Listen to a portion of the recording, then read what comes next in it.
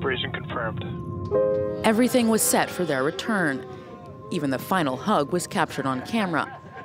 The change of command ceremony saw Thomas Pesquet transfer ISS leadership to this Russian astronaut and deliver a goodbye speech alongside the crew who will return to Earth with him. As we're preparing to leave, it's kind of a bittersweet feeling. We might never come back to see the ISS, and it's really a magical place.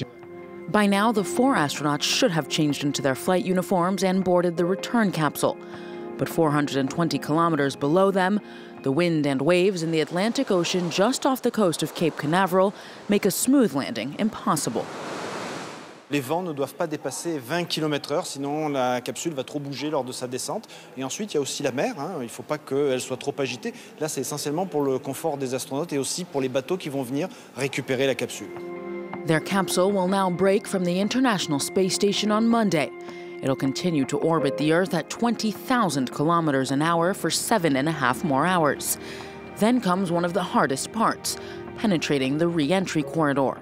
During deceleration, the crew feel the force of as much as 6 times their weight, while temperatures outside the capsule reach up to 2,000 degrees Celsius, forming a red-orange plasma that surrounds the spacecraft. Ça fait un peu peur, disons que c'est impressionnant, c'est un beau spectacle, mais on est confiant. Vous savez que c'est des métiers de confiance, on a confiance dans le matériel, confiance dans l'équipage, et on sait que ça va bien se passer. At 10,000 meters above the surface, a bit of relief. The parachutes open for a slower descent, set to be complete early Tuesday. But the Alpha mission won't be over just yet. The astronauts will have to undergo 1 week of medical testing.